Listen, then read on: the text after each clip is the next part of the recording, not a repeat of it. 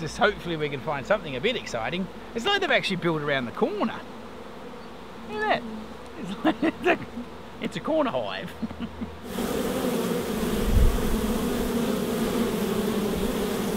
It's like when they build those buildings at the end of that intersection, it just has the little corny bit because they had to fit.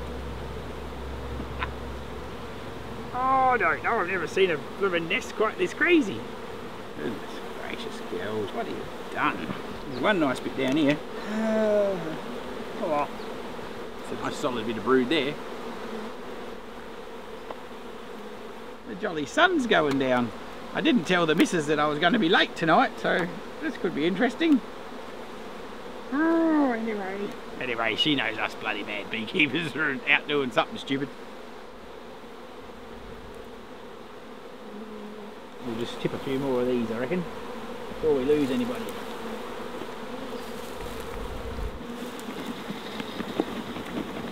Yep.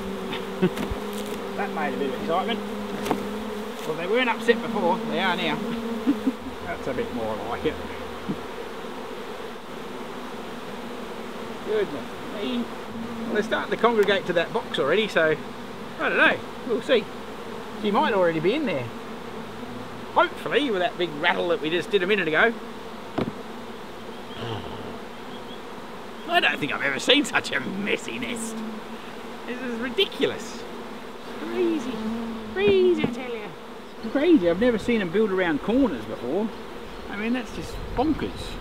Because they've obviously just had to build it around the branches that were in the way. It's bloody unreal. Because normally, like, if you would have seen, they've usually got the nice sheets, which is why they've come up with this idea. The nice sheets of bloody brood. But this has just got shit going every direction.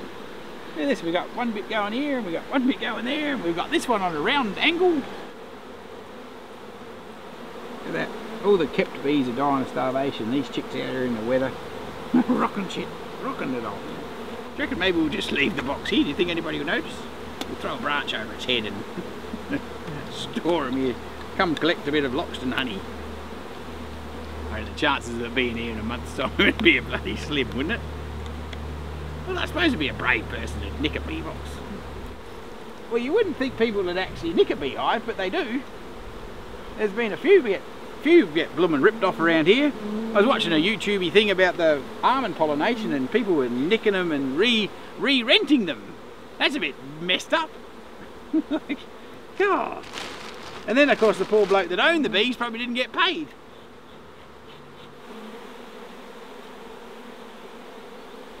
I'm just looking here, this is just massive honey and sticky muck.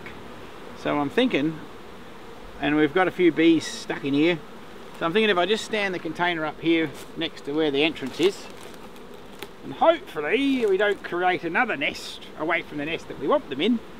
And I'm just going to sit this here, so then the lasers that are all stuck in that honey can walk their way into the hive, get cleaned up by each other. It's kind of fascinating when you watch them clean each other.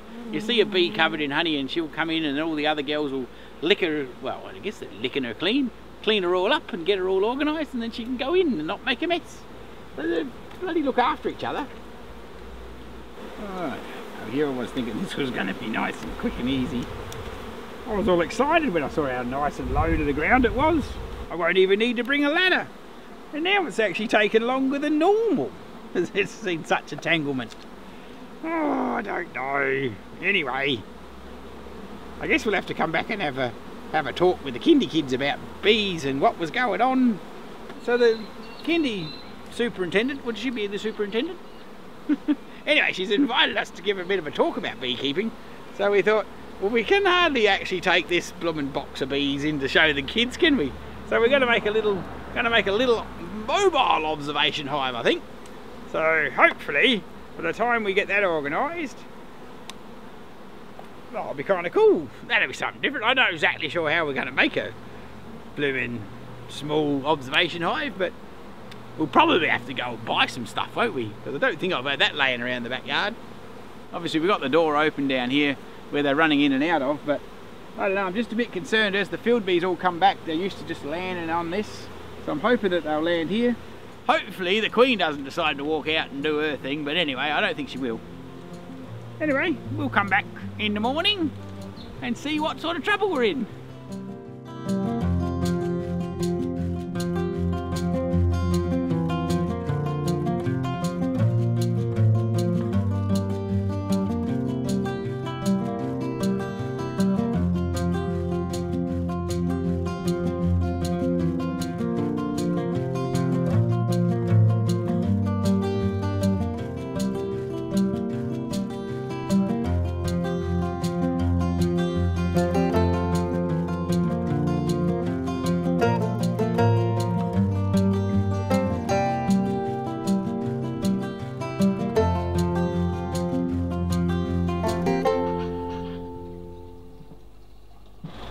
Right, girls, I wonder what we're doing this morning.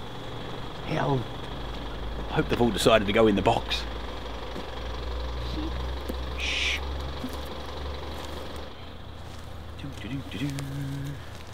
Heck, look like they've clustered up a bit. I think I might go and put my bee suit on though. I don't know that I'm this brave. So we'll get this out of the way for a start. Oh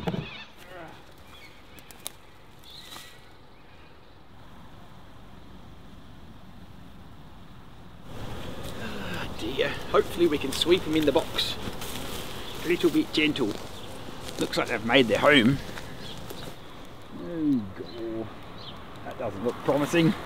They're outside bees, I think. They don't know what this getting in a box business is. I'm just wondering whether we pick it up like it is, or maybe we shut it down and actually leave it here and pick it up tonight. I don't know, because this is like they're still out here fairly well and quite a lot. They're pretty enthusiastic here. This is a serious nest.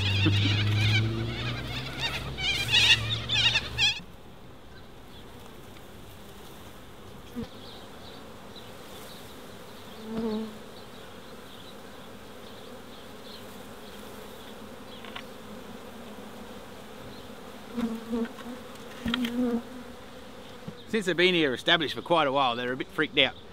I reckon we're just going to put the strap on.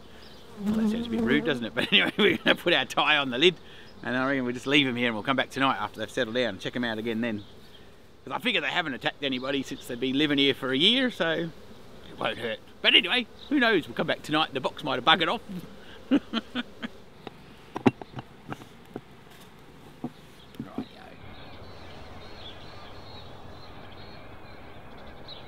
Here we are again, another sunrise. Ta-da! Hopefully we can get the ladies organised today. It looks a little bit more respectable from here anyway.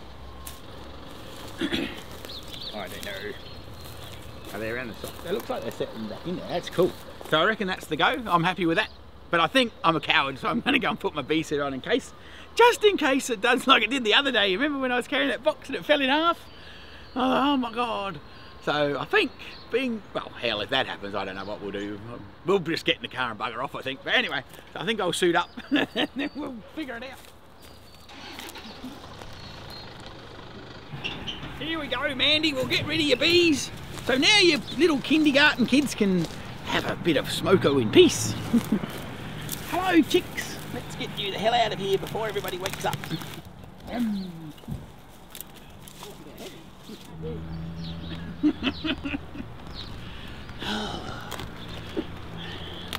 Is it me? Or did Henrietta let one rip? The house is shaking. That has to be one of the worst jokes you've ever told.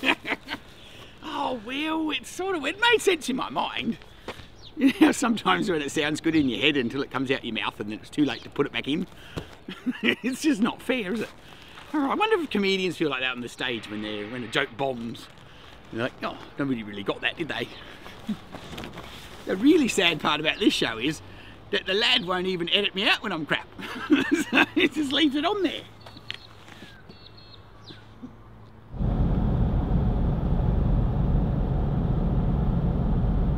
Do you reckon we'll make it to the shed without putting our suit on? I reckon we'll be right. Anyway, this could be the last episode if I drop the box, but hopefully not.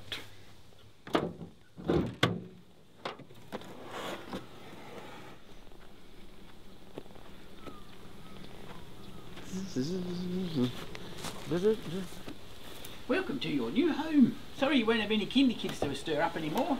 They're seriously not sure about being inside.